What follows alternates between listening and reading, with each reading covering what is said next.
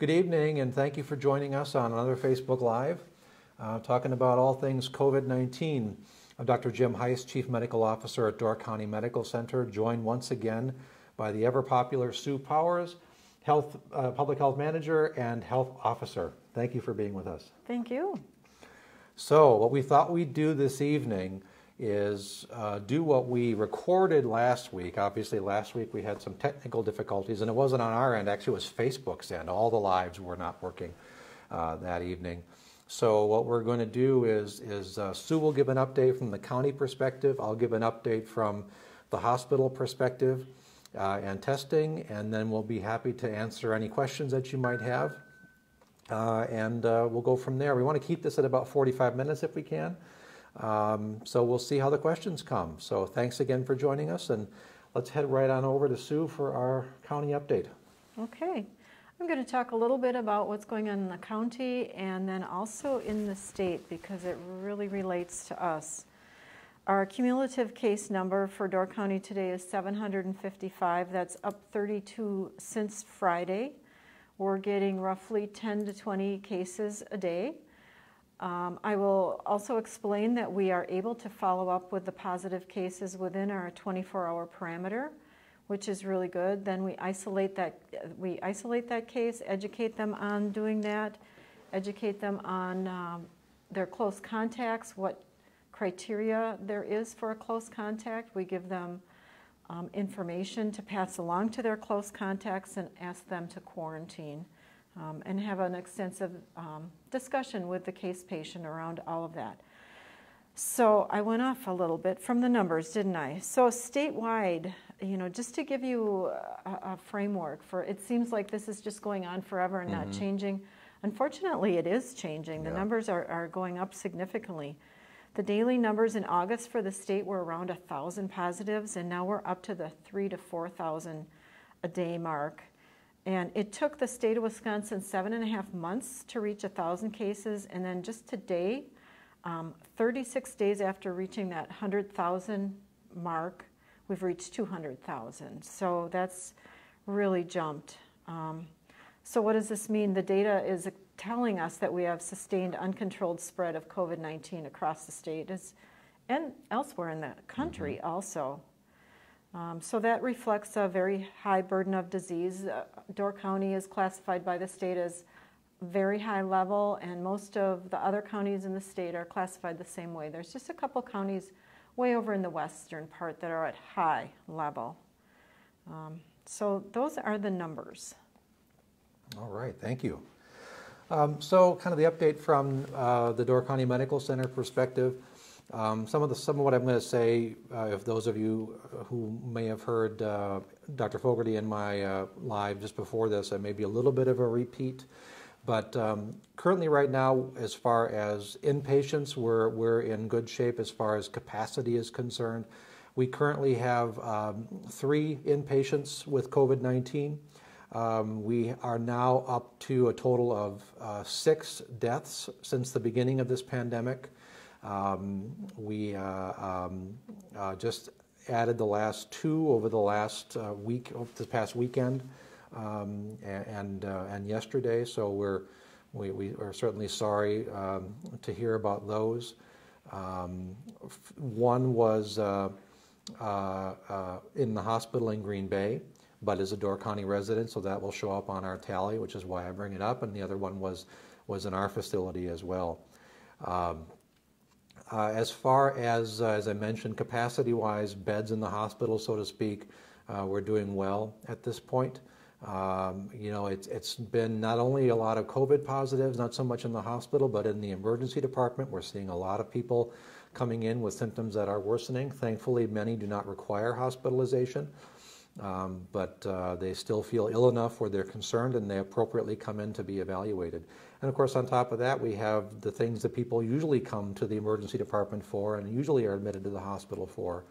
And that really is the concern when we talk about overwhelming the healthcare system. I mean, that always sounds kind of overdramatic to me. But we talk about that, and what really you're talking about is if the use of resources becomes so high as a result of COVID, we may not be able to appropriately treat someone that comes into the hospital for another issue, like a regular bacterial pneumonia or a small bowel obstruction or things like that, we may not be able to as efficiently and effectively get them treated. Now, thankfully, that hasn't been the case. But a week and a half ago, you may have heard me say this, we had 31 patients in our 25-bed hospital. And thankfully, because of the layout of our building and having an old skilled nursing facility on the third floor of our 1963 building, we had some places to move people. But the more important thing than the number of beds and the number of rooms is, do we have enough staff to actually take care of those patients in those rooms? We had patients in 3 different separate distinct areas in the hospital, in our COVID unit, in the regular med-surg ICU area, and up in the old skilled nursing facility. And that really spreads things thin when you've got people all over the building. So thankfully, we were able to get through that, and we're doing much better now. So, can I ask you a question? Please, yeah. I'm just wondering, not to put you on the spot, but what do you hear from the hospitals in Green Bay as far as capacity this week? Yeah, our experience all weekend long, I was on duty all weekend long, is that St. Vincent has been pretty much at capacity and full throughout the weekend, and Aurora and Bellin are very close, but they have been able to accept transfers from here. Many of you may know that we don't have a cardiac cath lab, so if someone comes in and has a heart attack, we transfer them to Green Bay, where they can be cared for. If there's an interventional procedure required for a stroke, things like that, we transfer them to Green Bay.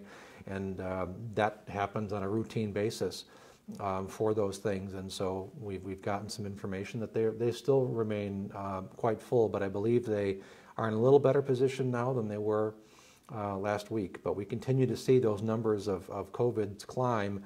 And I think, I'm not remembering off the top of my head the exact number, but it's well over 100 people hospitalized in Green Bay right now with COVID. So let me see.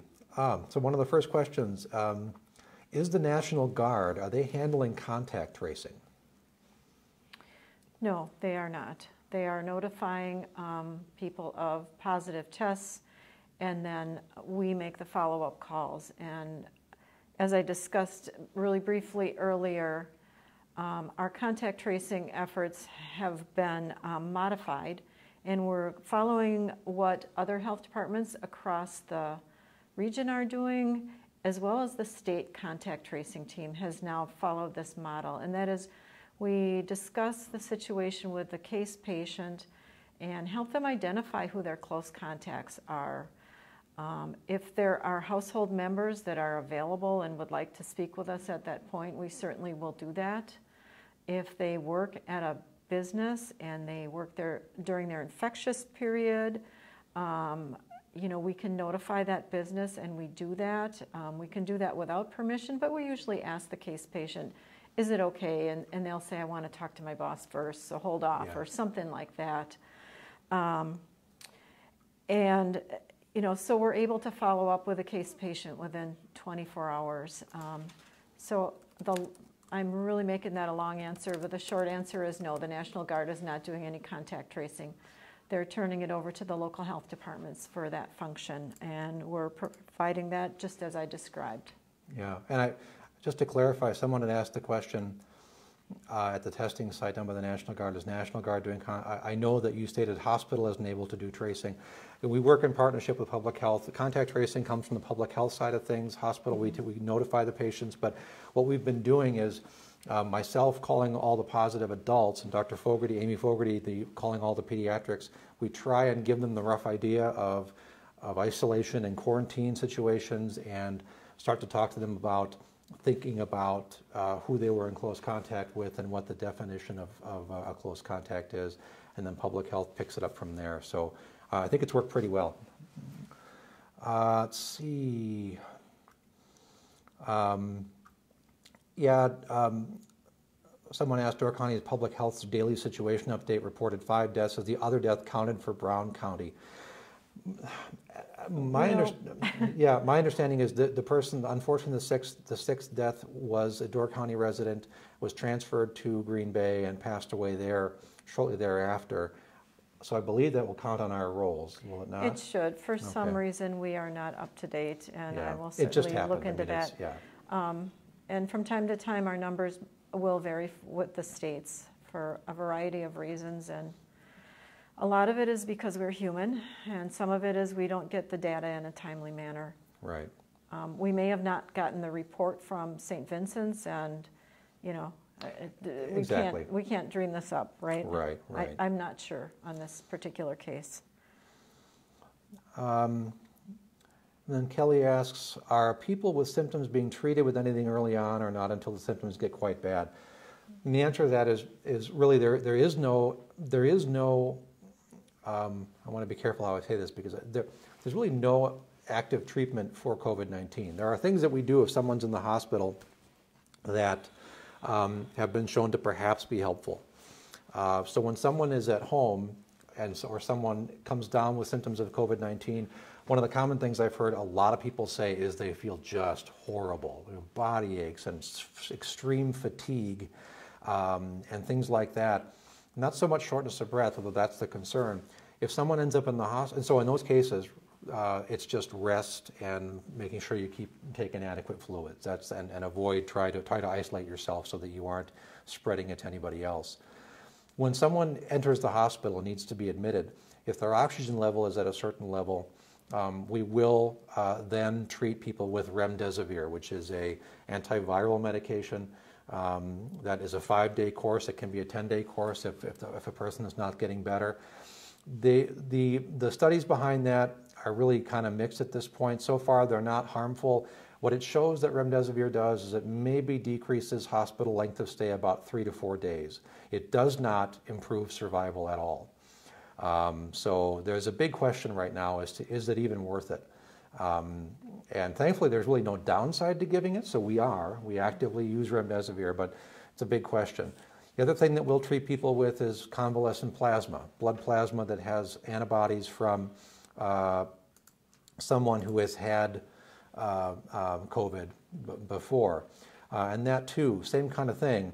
We're not really sure how effective that is. And I know it sounds all kind of gloom and doom, but I can tell you if somebody comes in the hospital, chances are good they're going to get remdesivir, convalescent plasma, and if their oxygen level's low enough, they're going to get dexamethasone, which is a steroid. Those three things are the same things that the president was treated with.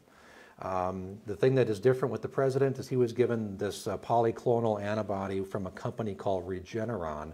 That is still an investigative treatment right now, and it's still going through different trials, and so that's not available to usual hospitals. But otherwise, the same treatment the president got is what we're treating people with, and we see varying degrees of whether or not it helps or not. So that was kind of a long-winded answer, but I think it helps for people to understand how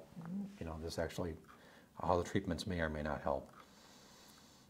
I've had people ask me how acutely ill people are in the hospital. I mean, I know early on you said those were the sickest patients you'd taken care of in your career. Mm-hmm. Is it looking the same? Right now, when people come in the hospital, most often what we're seeing is that people come in short of breath and their oxygen levels are low, requiring supplemental oxygen. And that usually is the first kind of warning sign that, okay, this may not go well. And so we get people in, we give them supplemental oxygen, we treat them with the steroids, and we do those things. And very often, the majority of people that we've had in the hospital have been in for their 5-day remdesivir course, and they've been able to be successfully discharged. Other people, depending on age, comorbidities, things like that, the infection has a lot of other things that can cause problems in the body. It tends to make the body more prone to clotting. So blood clots in the lung, blood clots in the brain, things like that can happen. We see a lot of what we're kind of calling COVID fog, a lot of confusion and things like that people that have severe COVID disease will develop.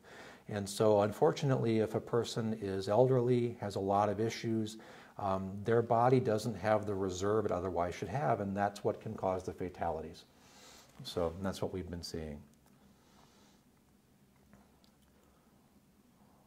Let's see. I'm not sure I understand this question.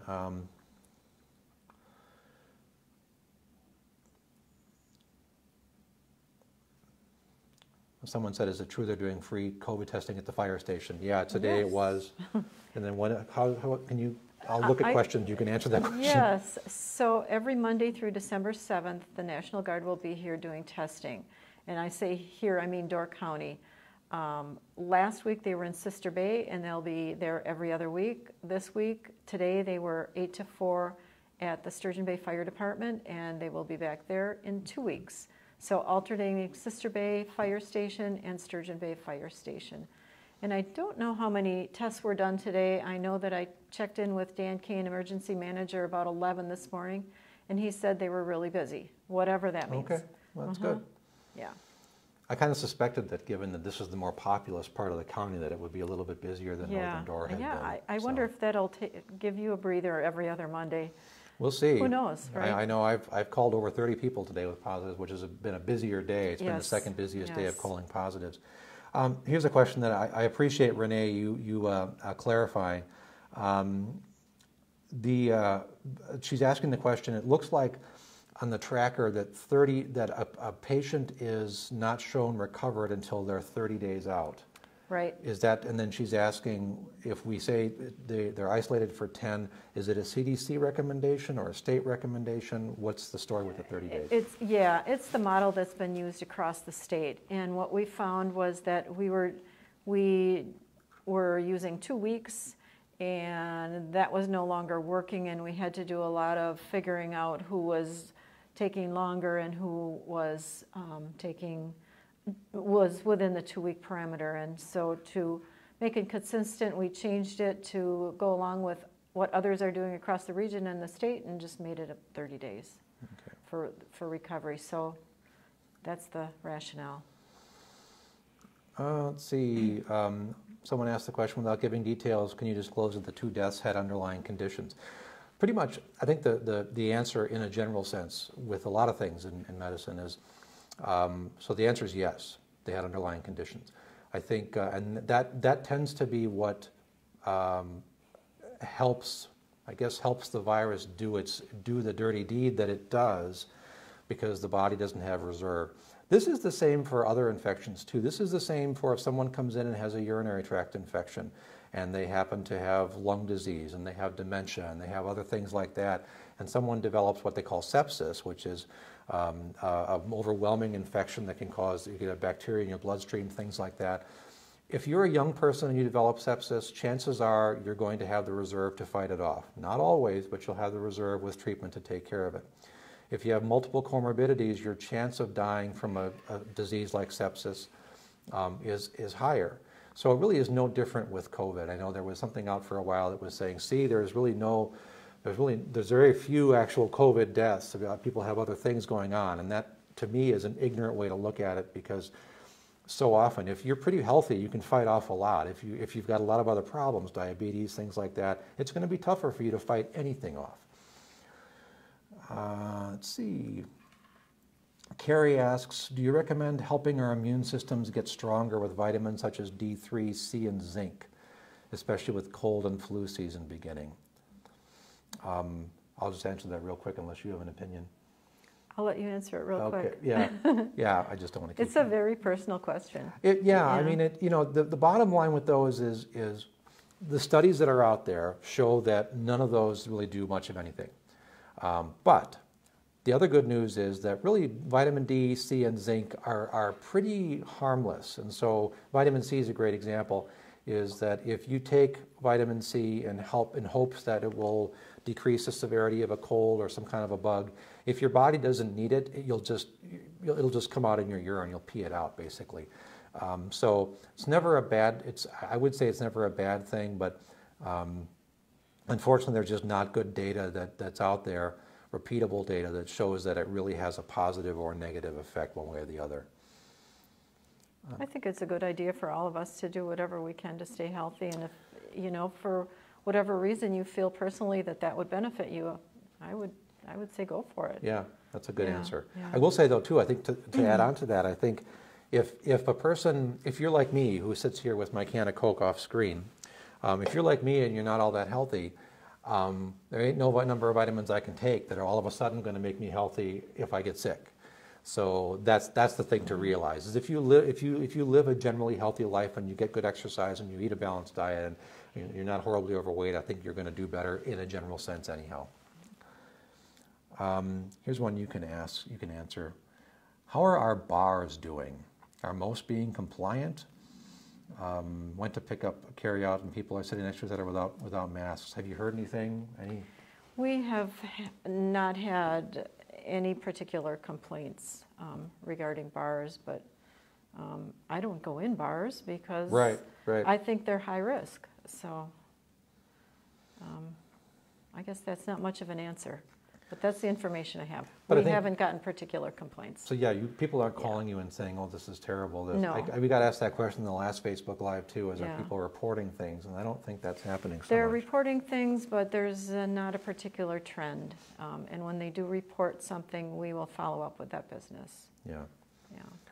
I mean, I will say I don't go to bars either, but I'm talking to enough people in the community. I mean, I think, it would be really nice if people would understand that going into a bar without masks on and drinking does not, the booze you're drinking doesn't work as an antiseptic and somehow make you less susceptible. We have people that I've taken care of that have not done very well at all, and it was directly related to the fact that they had gone into bars multiple times without a mask on. So I think it's just not smart to be in any, and let's just take the word bar out of it. I think any venue where you're close together, not wearing masks, poor ventilation, that's a place where all you got to do is get one person in there with virus, and it will find its way around a number of people in that bar. And if you get the wrong person that has medical comorbidities, already is a smoker, already has emphysema, that person may not do very well. So I think that's important to recognize.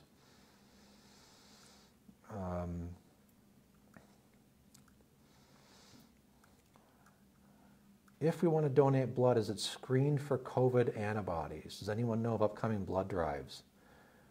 And someone answered St. Peter's tomorrow, 9 to 3. I think they do screen for COVID antibodies. I think they do, but I'm looking at you. There is a facility, and I'm trying to remember the exact name, that's in the Fox Valley that does, and they're looking for people who've had COVID to donate plasma. Yeah.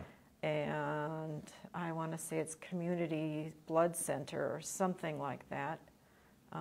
That might not be the exact name. It's somewhere in the Fox Valley. That's pretty vague too. But there is a place. And I don't know about the Red Cross if they routinely screen. Memory serves, I'd heard that they were, but I don't quote me on that because I just don't remember. So now I wonder too. Yeah. Someone had asked Holly had asked a question specifically, which I thought I did. So without giving details, a simple yes or no. The answer is yes. I thought I'd answered that already, but that should hopefully be unambiguous. Let's see. American Red Cross screens all donations for antibodies, and the results are sent to you. Thank you, Amy. Appreciate that. All right.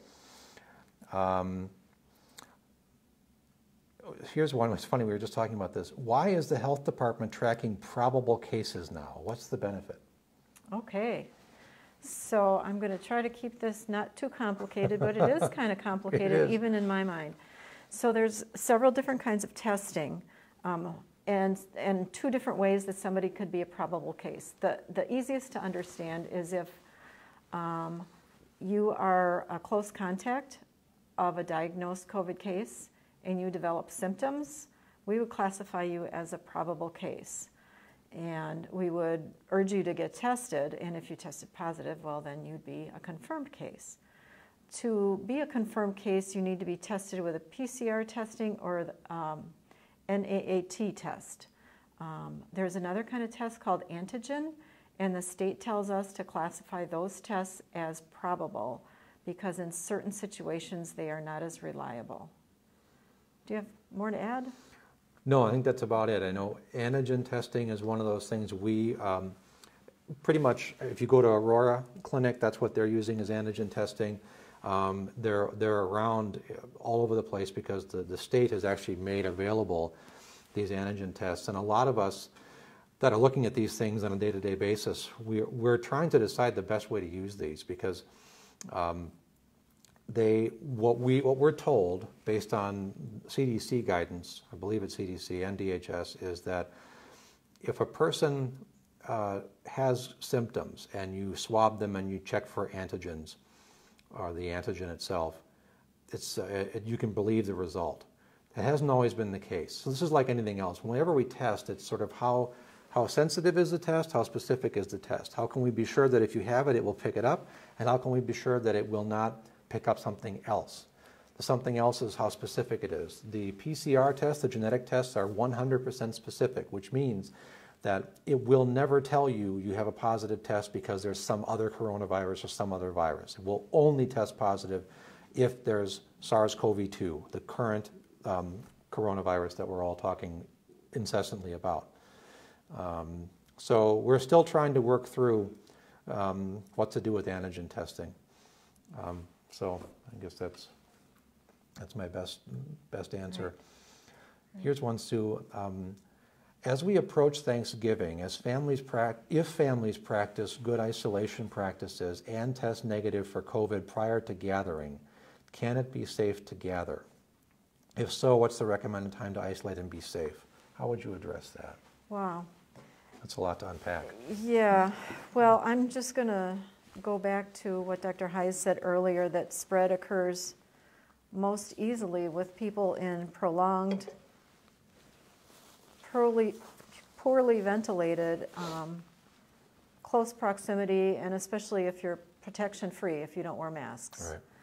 So as far as all the logistics of testing and quarantining, that would get really complicated, but I guess you could try to plan it out. And then it all depends on how well you quarantine, how well you truly are not exposed to others. And I bring that up only, I'm just remembering a conversation I had last weekend with a good friend of mine who does not live in Door County, but we connect from time to time, and she was talking about how careful they've been, haven't gone anywhere, haven't done anything. But by the way, she just happened to go to a funeral yesterday where there was 100 people. You know, she seemed to think that was okay. Right. And it didn't sound okay at all, the way she described it. It's very hard for us to stay home and not go places, and I was just in my mind not understanding why a funeral during a pandemic would have 100 people. Yeah. You know, and I understand we're all tired of this and we feel we have to do things.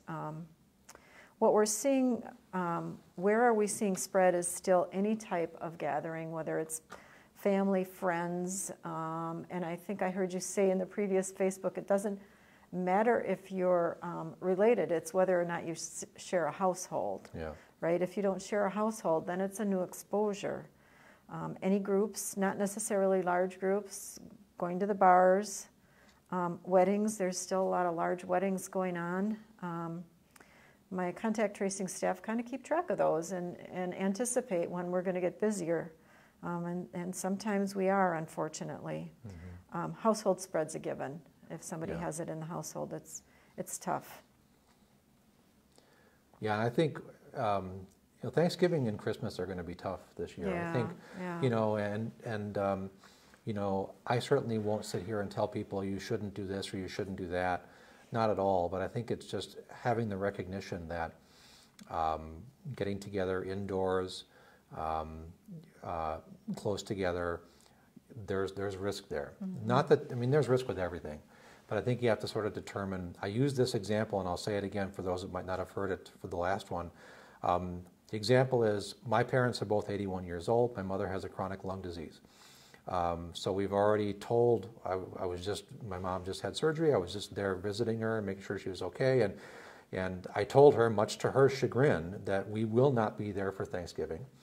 And we will be around at Christmas to visit, but not when the rest of the family is there. And I encouraged her to make sure she doesn't have the rest of the family there. The reason being is, everyone has the best of intentions, and nobody would knowingly go there with an infection. But the problem is, you can have no symptoms at all through the entire course of this, or it's most infective before the symptoms even show up. So if my mother, as an example, were to get it, that'd be all she wrote for her. So I think this is one of those times where, I think it's not worth going to share turkey for that, not to make light of it. But I think, so again, that's the conversation that I've had internally with myself, with my wife, with our family, and everyone has to have those similar conversations. But as Sue just mentioned, I really do think that people had this idea that, well, we're related, so it should be fine. And it really has to do with, it's the only people that you're safe to be around, 100% safe as far as the source of the threat of infection are the people with whom you live. That's it. Someone comes from somewhere else, a block away, 10 miles away, 100 miles away, they could have an infection and could spread it. So, let's see. Someone asked the question, why is Door County not testing COVID on weekends? Well, it has a lot to do with just having the staff to do it. Everyone at the hospital at Door County Medical Center is working, at or beyond capacity, with very few days off, things like that. Even with our relatively low number of hospitalizations, it's been just crazy as far as our testing site, all the things that surround that, and so that's kind of why we haven't been testing. And generally speaking, those couple days aren't going to make or break much. So we've opted not to do that. If we had unlimited resources, unlimited people, we would test all the time. But unfortunately we don't. So that's the best way we're managing it right now. When there's a lull, I have a message from my contact tracing team. Yeah. Should I give that now? Please, yeah. So actually, well, I say contact tracing team. They are the ones that follow up with positive cases. So the, disease cases. And contact tracing is a term I guess we've been using loosely surrounding all follow-ups. But what they're seeing and what they're really concerned about this week is that people are finding the quarantine for 14 days really challenging and have the idea that if they get tested somewhere in there, they're good to go back to work, which isn't the case at all. You can test negative today during your quarantine period and then actually be positive and test positive tomorrow. So anywhere in that window of the 14 days, the viral load from COVID could become high enough to make you infectious and allow you to test positive. And therefore, we really want you to quarantine for 14 days so we don't spread this. We really need to get a handle on it and decrease the cases. And I know that's hard to stay home for 14 days. And it's not arbitrary. I mean, the 14 days isn't an amount of time that was made up. It really has to do with the life cycle and the infectivity time period of this virus. And so that's why, as Sue mentioned, if you say, well, I'm going to get tested somewhere in there, and if it's negative, well, I'm good. Well, no, you could be positive the next day because you've been exposed. And so that's why. I think if we take this all back to what are we trying to accomplish through this whole thing? What are we trying to accomplish? We are trying to accomplish getting back to the way life was before COVID-19 hit the scene. And in order to do that, what we have to do is we have to get the cases low enough to the point where we can start to go back about our business. And if there happens to be an outbreak, we can tamp that down and address that outbreak, isolate the people that have to be isolated, and move on. Once we get there, we're pretty much back to being able to have concerts and things like that. We're a long way from there, unfortunately, and the hope is that when the vaccine comes out early in 2021, and when that finally comes, the hope is that over the course of time, it'll take a while to vaccinate the whole population. We'll get to that point where the numbers are so low that if there's little outbreaks, we can tamp those down. So I think people like Sue and myself, we do these Facebook Lives, and part of our plea is if we could just all do our part to not go out and go to bars and not avoid wearing masks and all those sorts of things, if we could just do that for a short time, we could get back quicker to what I think is a normal semblance of life, wouldn't you say? Yes, so. You said it well. Mm-hmm. Yeah. Because I know people have said to me, I'm just sick of this COVID, and I'm like, like I'm not. I mean, it's like I sort of say to people, and I tend to joke a lot, But I sort of say, you know, trust me when I say you are nowhere near as sick of COVID as I am. You know, this has been my life and your life for, what, 8 months, 9 months now? Here's a good, Kelly asked the question, can you give us a percentage of asymptomatic positive cases in Door County? And we don't really track it that way, right? I mean, no, we don't. And those are, we talked about it earlier in the previous one, and I think you and I have talked about it in previous Facebook Lives. I wish I had had the wherewithal to, when this whole thing started, to start saying, oh, okay, let's ask if they were masking. Of course, at the beginning of this, we were telling people not to mask, so we wouldn't have asked that question. But, you know, if we'd have just asked the question, are you masked or not? Do you have symptoms or not? And mark that all down, that would have been great. And unfortunately, I just didn't have the wherewithal to, or the presence of mind to think to do that. So, good question. What do you think about this one, Sue? I'll just comment. We do mark that on our state report. So at some point, you know, the state may report that out, percentage. Oh, yeah. Not sure. Yeah, and I think we don't really test asymptomatic patients unless they're you know, if they're a close contact, we'll test them. And so that's the other thing that makes it more interesting is we don't, if you're asymptomatic, we don't test. Now I know that Prevea down in Green Bay and their areas, they were given approval by the state to test widely asymptomatic people. And the reasons they had to get approval is because we're still not, I mean, you can probably speak better to that as to why we can't, but we have to get approval. They got approval, and the goal is our percent positivity is so high that indicates we're not testing enough. And we're not testing enough, contrary to what you might have heard, like the president say, we're not testing to try and get more cases. We're trying to test more to see the penetration of where things are, and again, how we can move to tamp things down and control it better.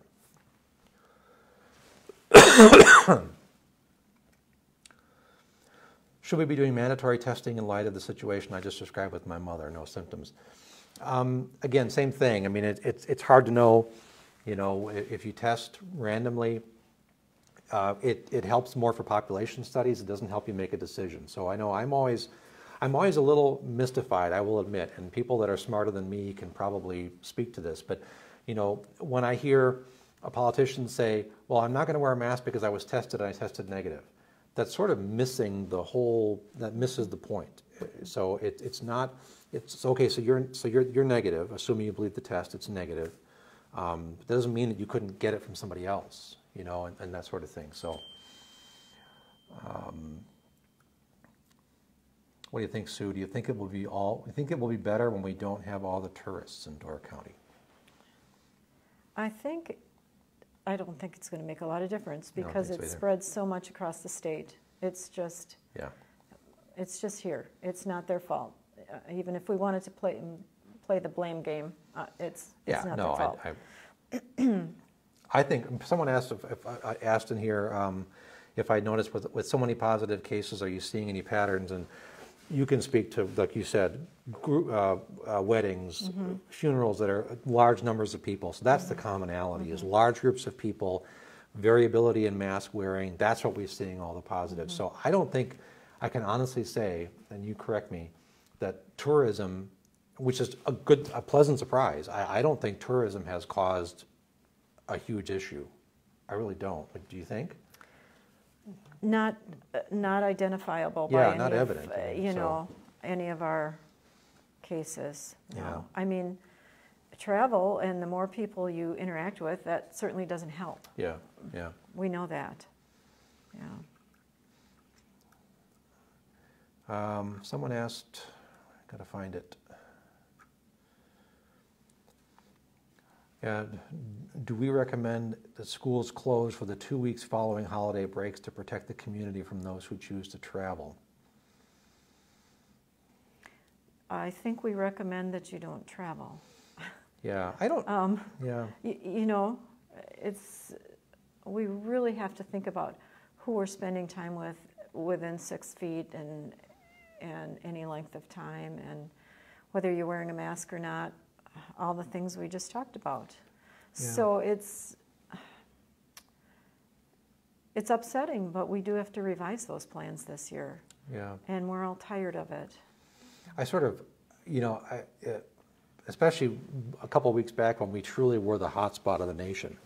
You know, I sort of jokingly sort of said, you know, is it okay to travel? I'm like, well, anywhere you go is going to be better than here. Right. As far as, you know, so, yeah. and that's still to some degree not entirely inaccurate. But I think if you know, I think the pragmatist in me would say, you know, I don't think it's worth closing schools for 2 weeks to protect against maybe the half a dozen,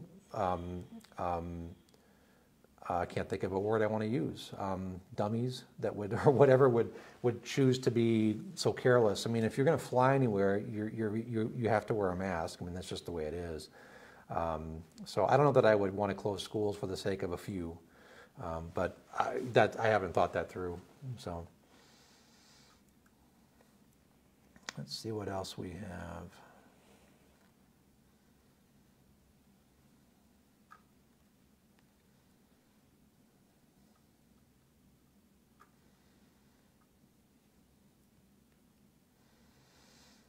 Oh yeah, Audrey, good catch. In fact, as soon as I said it, I thought this. She just hated hearing me say, assuming we believe the test. And what I meant by that is believe the test in the right context. Whenever you test anything in medicine, it doesn't have to do with the actual test. It has to do with any test. If I test for a liver level in a patient where it doesn't make sense, the number doesn't have the appropriate context. So that's what I meant. But I knew the minute it came out of my mouth, I thought that, so good catch. I don't mean to suggest that we don't believe the tests, not true. It's just, again, so much in medicine is context, and you know, whenever you test for something, you have a question you want to answer, and when you get that answer, what am I going to do with that information? And so those are the important factors. So I hope that helps.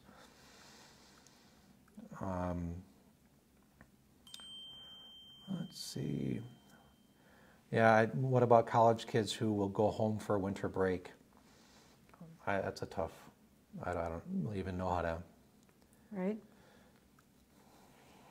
Okay. Yeah, I mean it's hard. I mean, I think it's difficult. I mean, these are all. That's why there's so much of this is complicated, and there's no easy answers. And it'd be nice if, you know, someone's, what about college kids? Well, don't come home. Well, you're not going to say that. No. I mean, you know. So I think if I was at high risk and I was coming home from college and I had a health condition, I would want them to quarantine or stay away. I would stay away from them, distance myself, and be very careful. So every family is going to be different. My friend had COVID several weeks ago. Now her husband has it, and they still sleep together. Could she still spread COVID to others from sleeping together? Let me just read this again. My friend had COVID weeks ago. Now her husband has it. So there is this concept that the CDC has stated that once you're positive, you probably have some degree of immunity for about 90 days. We don't know that for certain yet, but the CDC and everyone else, we use that to sort of know that, okay, within 90 days, if someone has the sniffles or has a cold or mild symptoms, you don't have to retest them because it likely isn't COVID. So I think in the context of what you stated, if the wife had it weeks ago, now husband has it, she probably is immune to it and won't spread it. Would you agree to that? Yeah, as long as she's out of her 10-day isolation period and no symptoms and all that. Yeah. Yep. Let's see.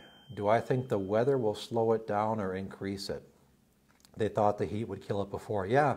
You know, there were a lot of people, a lot of thinkers in medicine that I think very highly of, that really were thinking that we might see a slowdown over the summer, because typically, in a general sense, viruses in general, they don't like heat, they don't like humidity, they don't do well when they're out in the open air. So the thought was maybe it would die down a little bit and it would get worse in the fall. And in fact, we didn't see that at all. So I think the big thing, I don't know that the weather so much does anything directly to the virus. I think what does happen is the colder weather drives people indoors. And once again, that combination of people cramming together in tight spaces with bad ventilation, everything's closed up, the furnace is on, I think that's where the virus can be more apt to spread. So I don't think the temperature has a direct effect as much as it is the circumstances that temperature tends to do. And of course, we got the ultimate insult. Was it yesterday when it snowed? Oh. I mean, that's, it's like, I guess that's very 2020 of the weather, isn't it? Let's have early snow before Halloween. Yeah, my dog was thrilled, but not so much. Yeah, that's right. I might have missed it, but can people now get, someone said I might have missed it. Can people get tested if they don't have symptoms? We're still not doing asymptomatic testing. I think, as I said, Prevea down in Green Bay and in that area, they're doing asymptomatic testing. So I believe you can go down there. I think what I've heard, and I don't know if Sue can speak to it. The National Guard too, they want symptomatic, but I don't think that they're not looking to turn people away.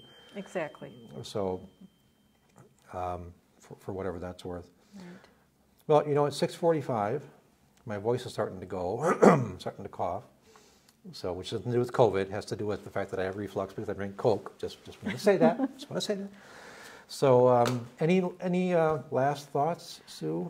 Yep, I'd like to wish everybody a happy, safe Halloween. Please, if you're gonna go out trick-or-treating, don't go in a group, avoid crowds, stay 6 feet apart and away from others outside your household. Exactly. Yeah.